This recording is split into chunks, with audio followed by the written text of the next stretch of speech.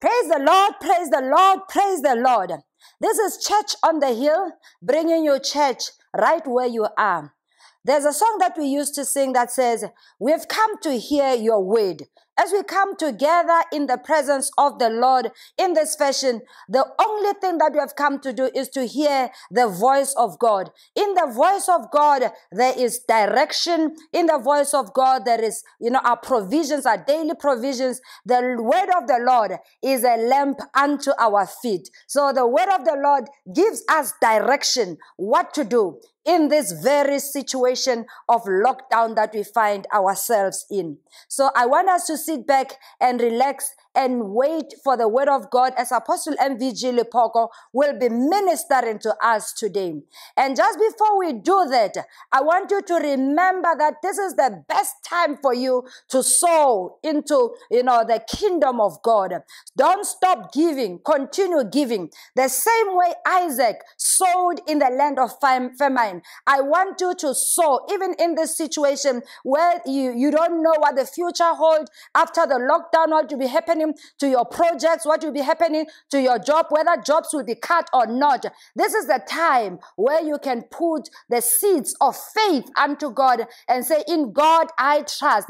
Even as I give, I know that my future is guaranteed in God. God will make a way for you. So if you are a member of Church on the Hill, remember to contact your branches and ask for the branch details for your accounts. And if you are not a member, you are welcomed also just to give into that account that is provided on your screens. Apostle MVG Lephoko is in the house. In the name of Jesus. Amen.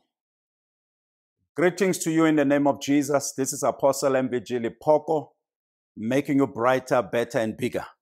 We're still on lockdown, but remember that God still sits on the throne and He reigns forever and forever. He's the same yesterday, today, and forever. His promises are yes and amen in Christ Jesus. He is omnipotent, omnipresent, and omniscient. His mercies are new every morning. Great is His faithfulness. You and I, every day when we wake up in the morning, we wake up to the new mercies of God. I want you to know that it is well with you. It is well with your family. I'm so excited about this day. This is the day that the Lord has made. I will rejoice and be glad in this day. There is an old song that we used to sing some years ago, which says, I keep on falling in love with Jesus over and over again, over and over again. The love of God gets sweeter and sweeter as the days go by. I want to believe that during this lockdown, we are enjoying the love of God as it gets sweeter and sweeter by day. This morning, I'm speaking to you on this topic, having the mind of Christ. Having the mind of Christ. As part of my introduction, let me remind you that man is a spirit. He has a soul. He lives in the body. A human being is a spirit with a soul, but living in the body. So the mind is part of your soul, having the mind of Christ. I'm reading 1 Thessalonians 5, verse number 23. It reads, now may the God of peace Himself sanctify you completely, and may your whole spirit, soul, and body be preserved blameless at the coming of our Lord Jesus Christ. May the God of peace Himself sanctify you completely. May your whole spirit, soul, and body be preserved blameless at the coming of our Lord Jesus Christ. I want to believe that Adam and Eve, before they fell, they were complete. Spirit, soul, and body. Their spirits, their souls, and their bodies were well aligned with God. They were in sync with God. But after the fall of man, things started going the other way. So the Bible says, may your whole spirit, soul, and body be preserved blameless at the coming of our Lord Jesus Christ.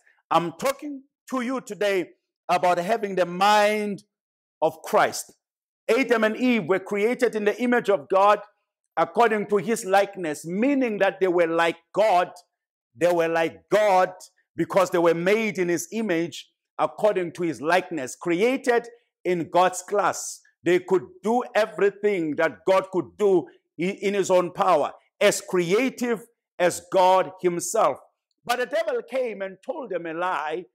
This is how the devil operates. He always comes into our lives and tell us lies and schemes against us. And most of us, we believe the lies of the devil. These people were created in the image of God. But when you read Genesis chapter 3, Satan comes into their lives and he begins to lie to them. Very interesting. He says to them, if you eat from that tree, that forbidden tree, you will be like God. Very interesting, because these two people were like God already, because they were created in his image and according to his likeness. But the devil comes and he says to them, if you break the law of God, if you disobey God, if you eat from the forbidden tree, you will be like God. This is how the devil operates. He comes into your life and tells you that you are sick. And if you buy into this lie, indeed sickness will come upon you. He comes and tells you that you are broke. He's lying to you. But if you buy into his lies, then poverty will come upon your life. He comes and tells you that because of your terrible past, there is no way that God can forgive you. There is no way that God can use you. But if you buy into his lies, whatever he says to you about you, then it comes to pass. He comes to you and he says, you know what? We are not a good believer because of 1, 2, 3, and 4. So I'm saying to you, child of God, don't buy into the lies of the devil. He is a liar, even a father of lies. If you read John 8, verse 44, the Bible tells us that the devil is a liar, but is also the father of lies. Remember that I'm talking to you about having the mind of Christ. Having the mind of Christ. So you need to understand that man is a spirit, he has a soul, he lives in the body. So with your spirit, you connect to God. With your soul, you connect to self. With your body, you connect to the world around you. Meaning with your spirit, you are God conscious. With your soul, you are self-conscious. With your body, you are world conscious. Never forget that you are a spirit with a soul living in the body. But today, I'm concentrating or focusing on your mind, which is part of your soul. Having the mind of Christ. If you read the Bible in Proverbs 23, verse 7, it says, as you think in your heart, so are you. As you think in your heart, so are you. Meaning, the way you think, it controls the way your life will ultimately be. Hear me, child of God. The battle is in your mind. The battle is in your mind. Whoever wins the battle in your mind, that person will control your life. If God wins the battle in your mind, the word of God will control your life. But if Satan wins the battle in your life, the devil will determine your behavior. The devil will determine what happens in your life. So today I want to challenge you to begin to have the mind of Christ. You might be asking, but Apostle, how do I begin to acquire or to have the mind of Christ? Remember that God and his word are one. Jesus and the word of God are one. If you influence your mind with the word of God, you will have the mind of Christ that is fashioned after the word of God, after the ways of God, after the word of Christ. For you to experience the power of God in your life, you must have the mind of Christ. Hear me, child of God. There is no way you can conquer in your life if your mind is not influenced by the word of God. There is no way your behavior can be in line or aligned to the word of God if your mind is not influenced by the word of God. So if we want to know what is happening in your life or why certain things are happening the way they do in your life, we have to check your mind. We have to check your thoughts. If you're not committed to your family, we have to go into your mind and check the thoughts that you have regarding family. If you're not committed to your success, to your life, we have to go into your mind and begin to check the thoughts that occupy your mind. So you need to have the mind of Christ that is influenced by the word of God. Do you know that people don't just happen to wake up in the morning and sin? They sin because there are certain thoughts of sin that occupy or influence their minds. Listen to this one. Very interesting. The moment you think about sinning, or the moment you think about sin, your entire life begins to align with the thoughts of sin or of sinning in your mind. Even your money will begin to align itself, and it will be ready to sponsor your sinning. Your body will align and be ready to sin. So I'm saying to you, child of God, if your mind is not influenced by the word of God, you'll find yourself doing things that you don't want to do in your life or about your life. I want us to go to Philippians 2, verse number 5. Philippians 2, verse number 5. We are talking about you having the mind of Christ. Philippians 2, verse number 5. The Bible says, let this mind be in you, which was also in Christ Jesus. Powerful verse. Let this mind be in you, which was also in Christ Jesus. In the New Living Translation, it says, listen, you must have the same attitude that Jesus or Christ Jesus had. You must have the same attitude that Christ Jesus had. In the Message translation, it says, please pay attention. It says, think of yourselves the way Christ Jesus thought of himself. So the Bible talks about you having the mind of Christ, you having the attitude of Christ, you having the way of thinking of Christ. When we say to you, child of God, have the mind of Christ, we are saying to you, have the attitude of Christ. Look at things the way Christ does. Approach life like Christ.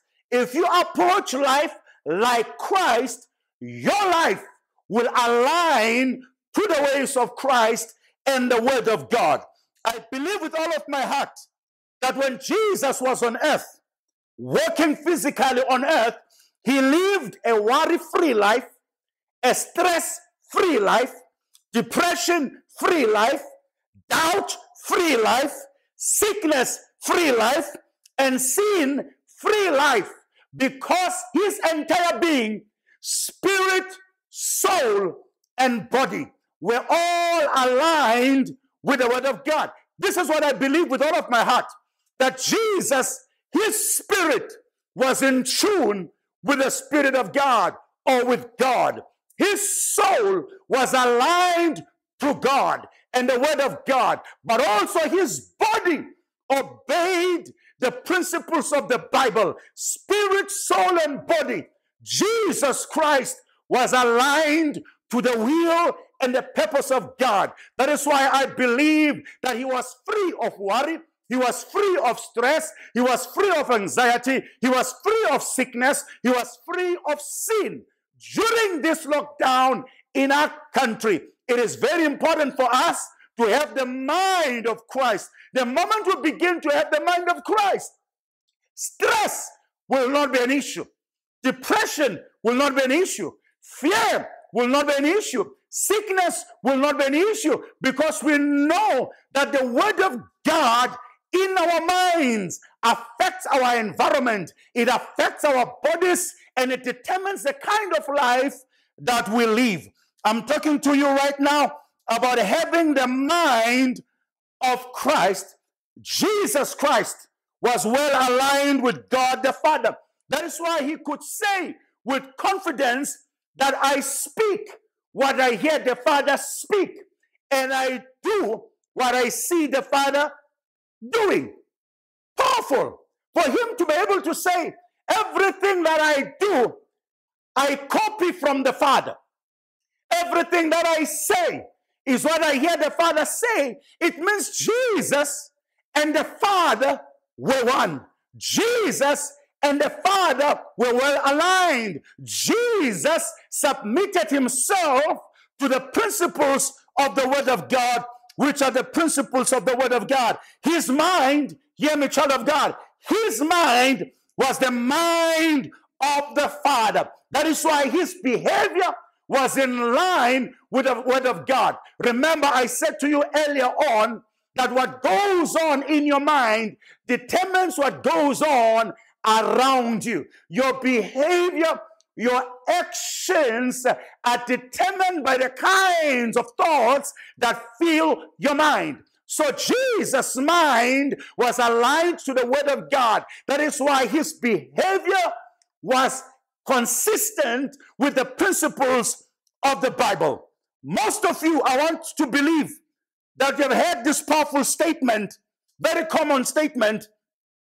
It says, watch your thoughts, for they become your words. Watch your thoughts, for they become your words. Watch your words, for they become your actions. Watch your actions, for they become your habits. Watch your habits, for they become your character. Watch your character, because it becomes your destiny. Remember where we started.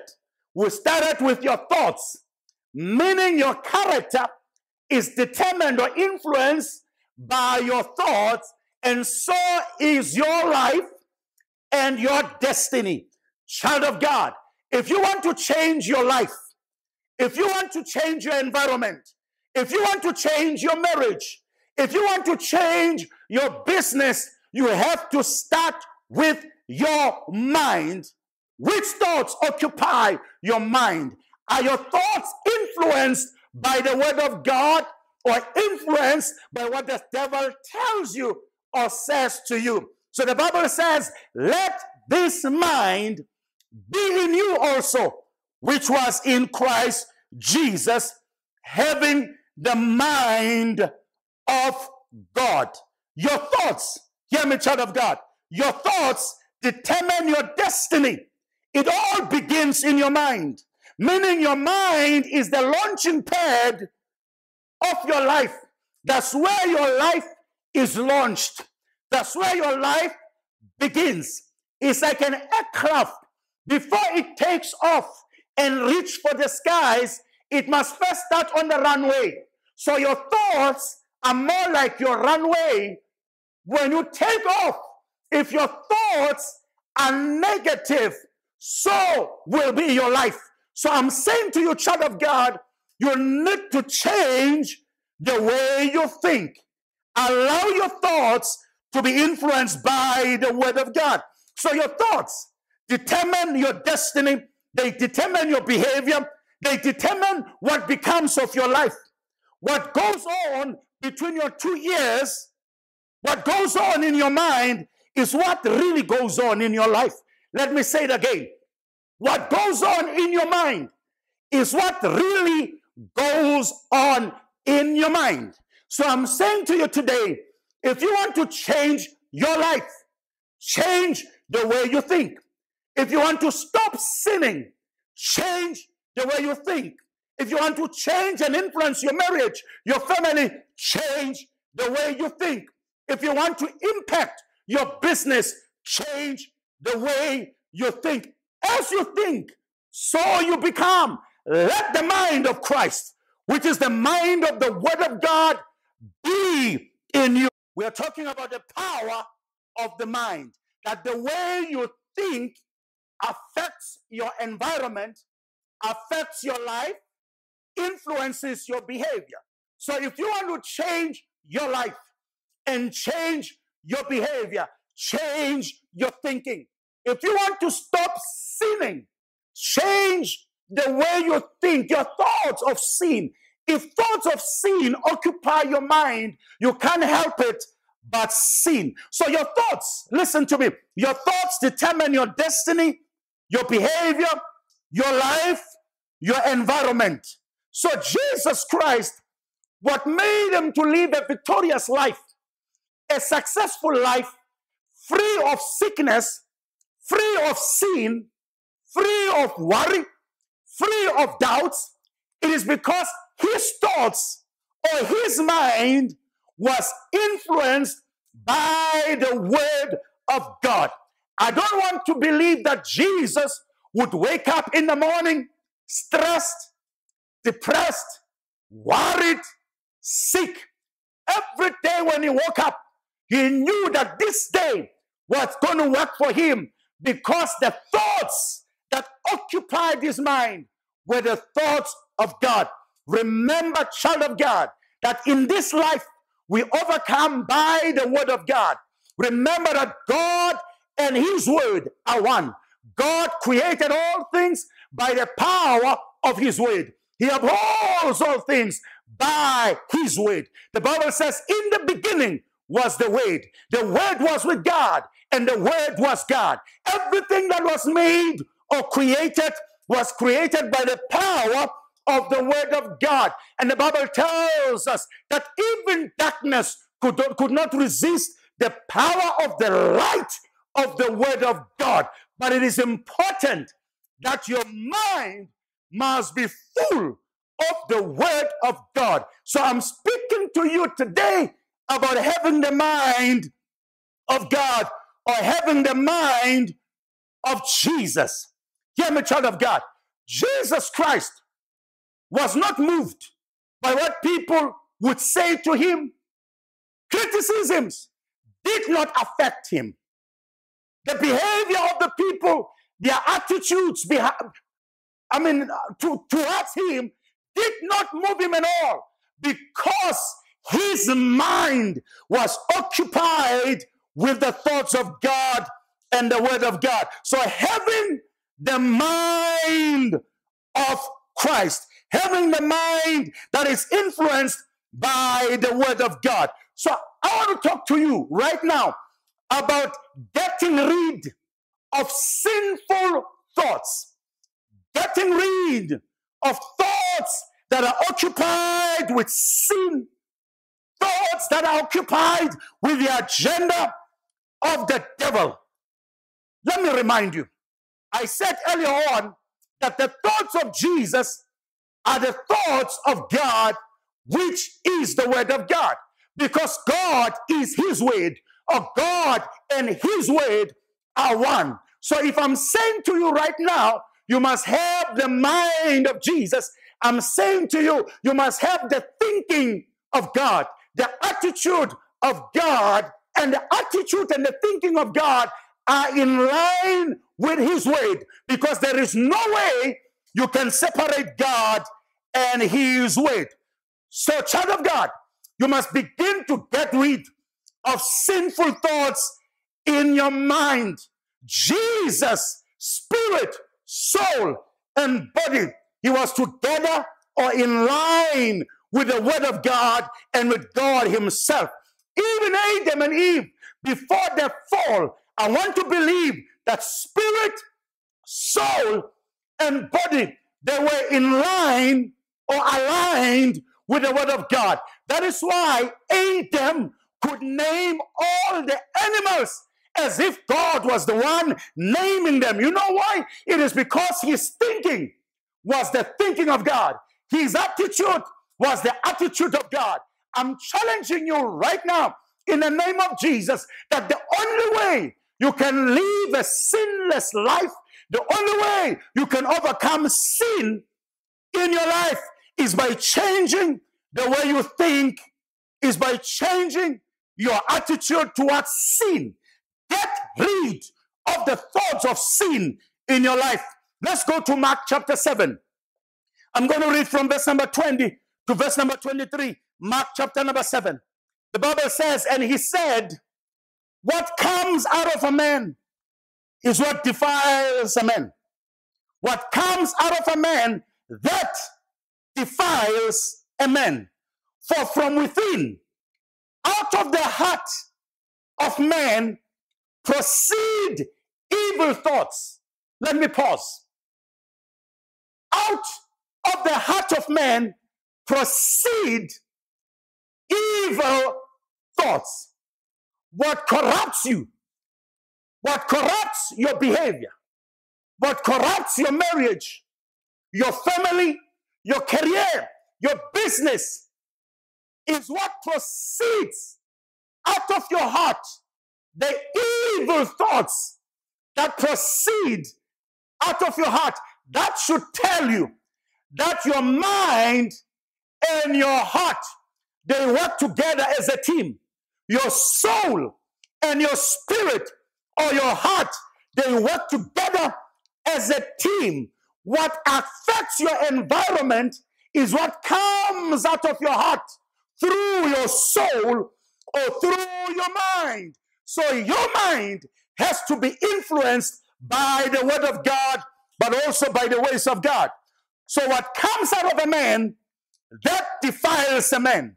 For from within, out of the heart of man, proceed evil thoughts of adultery, fornication, murder, theft, covetousness, wickedness, deceit, lewdness, an evil eye, blasphemy, pride, foolishness. Oh, what a list of all the things that we must begin to address in our lives. If one of the things that I've mentioned right now, you know they happen in your life, the only way you can change it, the only way you can overcome is by making sure that your mind is occupied with the thoughts of Jesus. Your mind is occupied with the word of God. This is my message to you today, that have the mind of Christ. The moment you sin, it is no longer a mistake, because your soul or your mind, which has control over your life, has been thinking about that sin. Meaning in your mind, you are entertaining the sin, allowing the thoughts of sin to occupy your mind, to control your mind. Without you knowing, your body says yes to sin. Before you know it, you have messed up. So today, you must begin to influence your mind, influence your thinking by the word of God. Let me remind you, man is a spirit, man has a soul, man lives in the body. So if you're not born again, or if you have not accepted Jesus as your personal savior, the Bible says you are dead spiritually. Remember what God said to Adam and Eve in Genesis. He said to them, you may eat from all the trees in the garden, but you should not eat from the tree of the knowledge of good and evil. For in the day you eat from that tree, you will surely die. Another version of the Bible says, in dying, you will die. So they ate, meaning they disobeyed God, but the next day, they walked like you and me. Meaning they were alive physically, but spiritually they were dead. Because when the Bible talks about death, it means separation. God was saying to them, if you disobey me, if you eat from the forbidden tree, you will be separated from me. You will no longer have a relationship with me. Spiritually, you will die. That is why when God showed up the next day in the Garden of Eden, they ran away, they hid themselves, because spiritually they were dead. They no longer had a relationship with God. But we thank God for Jesus. Jesus came to restore mankind back to God. So when you receive Jesus as your personal savior, It is only your spirit that gets born again. You remember Nicodemus when he went to Jesus at night and he said, Master, what must I do to inherit the kingdom of God? Jesus said, you must be born again. He could not understand what Jesus meant by that statement. He said, Jesus, are you telling me that at my age, I must go back to my mother's womb and be reborn? Jesus said, no. What is born of flesh is flesh. What is born of spirit is spirit. You must be born again, meaning your spirit, the one that died at the fall, it must resurrect in Christ. So that is why the Bible says, if any man, if any woman is in Christ Jesus, he is a new creature. All things have passed away. Behold, everything is new, but it is new in your spirit. So when you accept Jesus, only your spirit gets alive, but your soul remains the same. Your body remains the same. So your responsibility now, after accepting Jesus as your personal Savior, is to work on your soul, on your mind. So the Bible says, receive the implanted word of God, which is able to save your soul.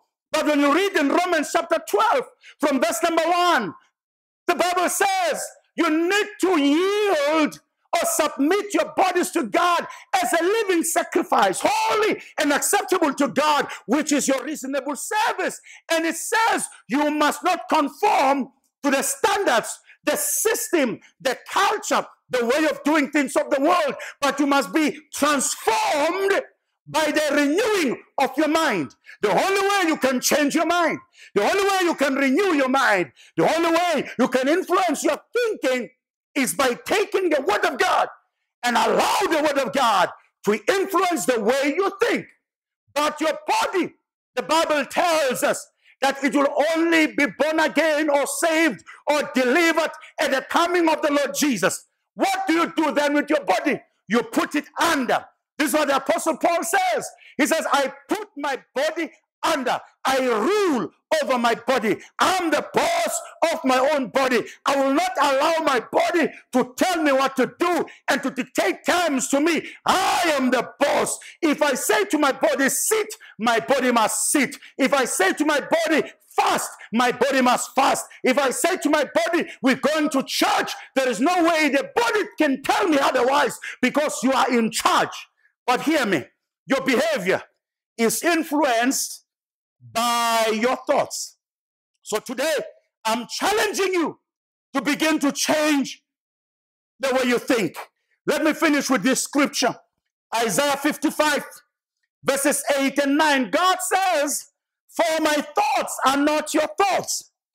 He says, for my thoughts are not your thoughts. God doesn't say, my thoughts will never be your thoughts.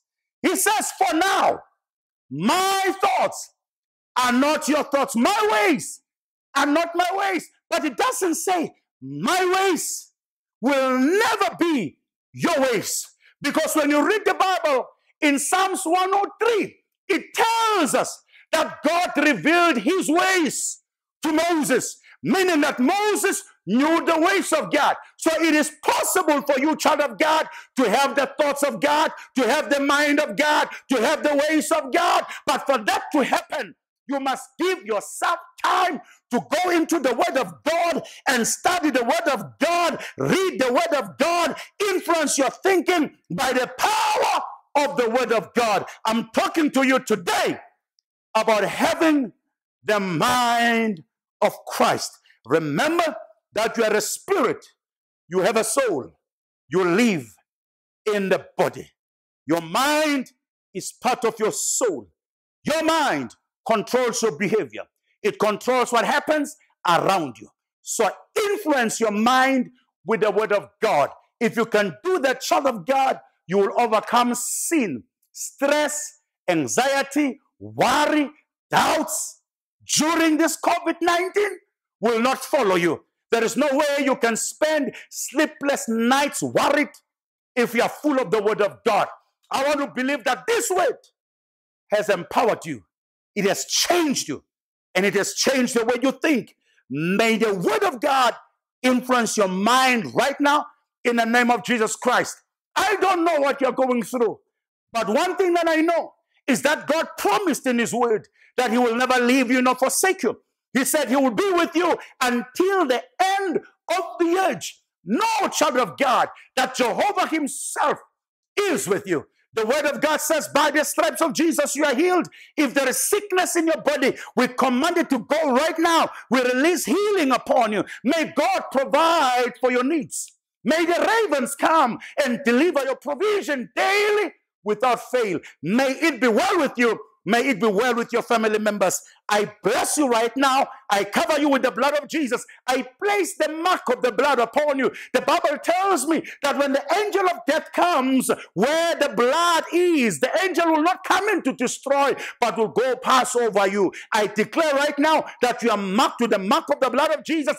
Demons, all the powers of hell will not be able to touch your life and your family. I pronounce peace upon you. I pronounce protection, prosperity, perfect health, and the power of God. I bless you in Jesus' name. This is Apostle MVG Lephoko of Church on the Hill, making you brighter, better, and bigger. God bless you. Amen. Wow, what a powerful message we have just received from Apostle MVG Lephoko on having the mind of Christ. Now we know what to do in order to change our behaviors and to change our lives. Go to www.courtlive.org and follow us on Facebook and YouTube. Continue liking us and also subscribing.